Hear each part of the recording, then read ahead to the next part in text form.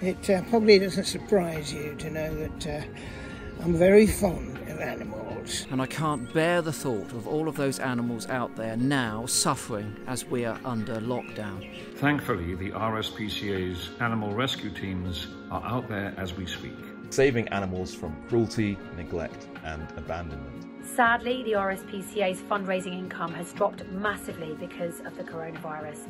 And they need us to help them to continue to save lives.